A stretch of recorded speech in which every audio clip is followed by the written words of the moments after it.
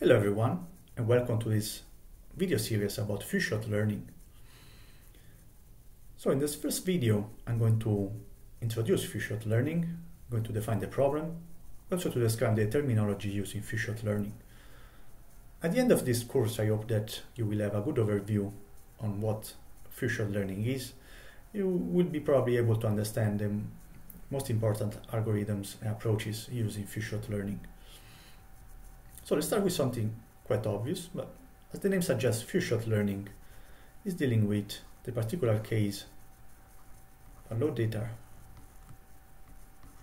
right? We have a low amount of data, and we want to learn from this low amount of data. We want to be very good at generalizing on this low amount of data. Something that's also pretty interesting is that there are some connection between human learning and few-shot learning. Think about that. If you see a child learning a new word, the child doesn't need to listen to this word thousands of millions of times, just need to listen to this word once to remember it pretty well, to generalize to people pronouncing this word in different ways, right? And we, as adults, we also do the same thing. When we see a new object, we just need to see this object once or twice to memorize this object. We don't need to see it thousands of millions of times. Like in supervised learning, where you basically need a huge data set of literally millions of samples, like in ImageNet, to learn and to perform pretty well. So our learning, the way we learn is pretty different from a supervised learning approach. It's more similar to a few-shot learning setting. Very interesting thing is that few-shot learning is quite similar to different other approaches like online learning or continual learning,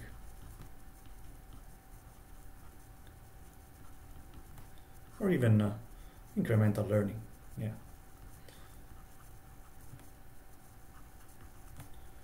And these two sometimes are very similar. There is not really a difference between the two. Online learning is generally a bit different between them because in online learning you have a stream of data where you have one sample per time step, and in online learning you basically having a few-shot learning setup because you're basically receiving a streaming of data, and even if you have a very small mini batch at each time step, this mini batch can be different from the previous one and different from all the others that you see before.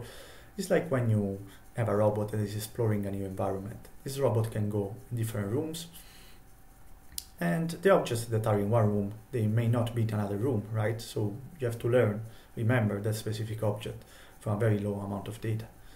So there are some similarities between all these approaches and few-shot learning. Okay, I would like now to give a look to an example that is reported in this very good article. I suggest you to read it. It's very good. And these guys are cognitive scientists, most of them, and very interested in matching cognitive science and machine learning. This example is pretty interesting because you have these imaginary objects.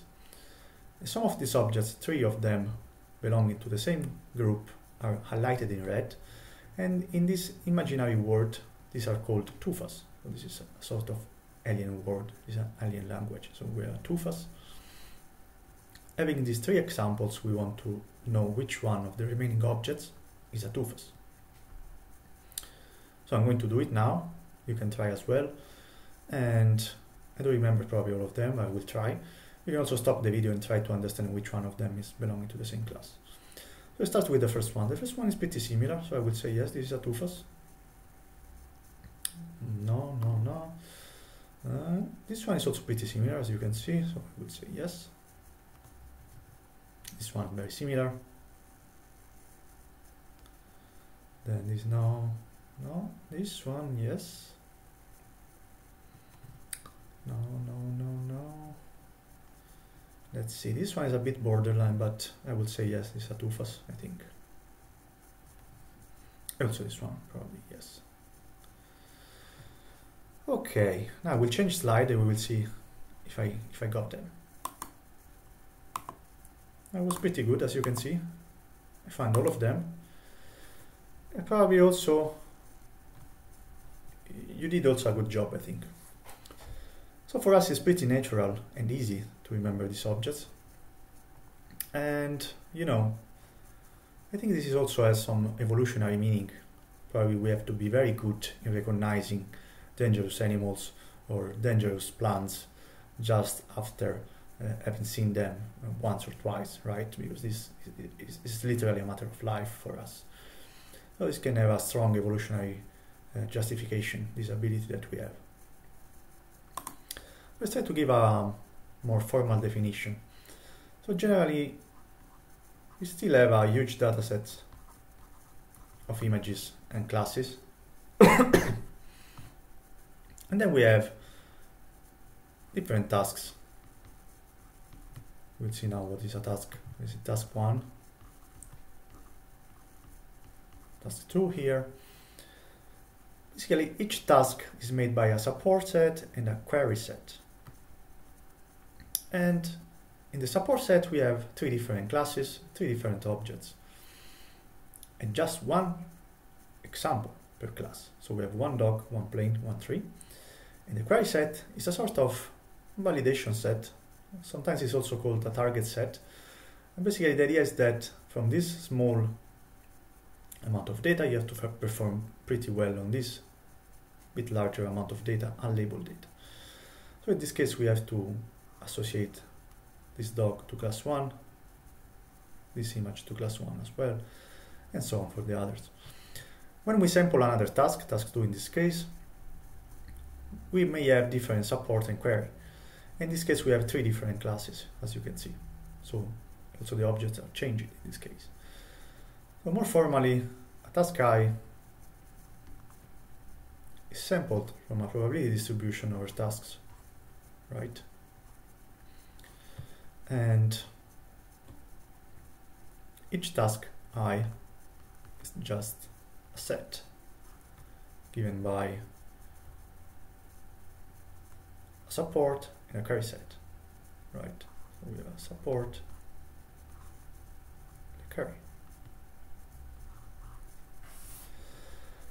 So our support and our query, they can change. So let's try to build an imaginary task 3 so you can better understand what's going on. So we still have 3 classes, right?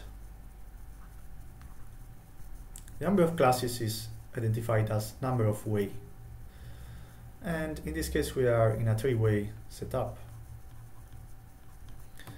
And the number of shot identifies the number of sample per class. In this case, we have just 1 sample per class, so we are in the 1-shot setting. It's probably the most difficult. So if we want to create now a task 3, we still have 3-way, 1-shot, so we have to pick 3 different classes from the datasets. Let's say that we pick, I don't know, can have a bird, can have a truck. And for class 3, we actually can pick something that was before one of the 2 tasks. It can be a cat.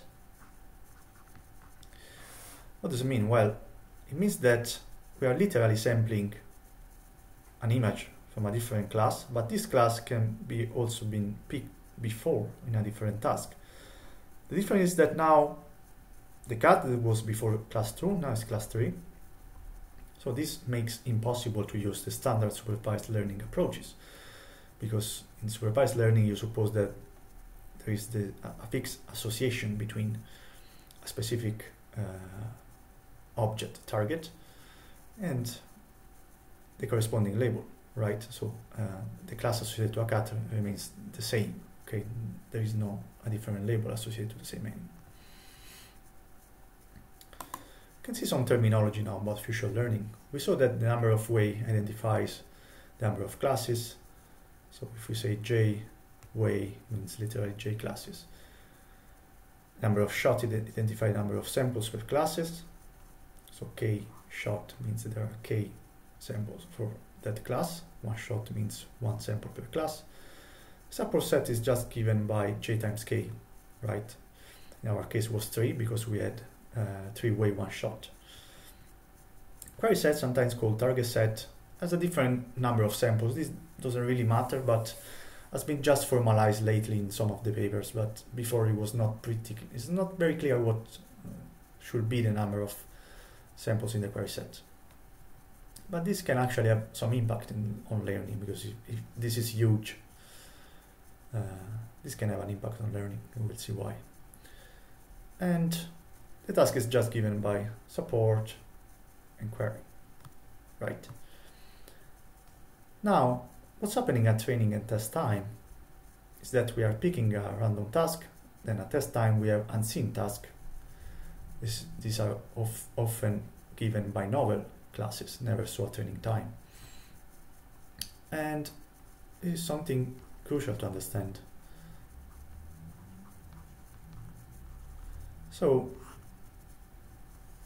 if we separate between test and train, and we also separate between support and query set,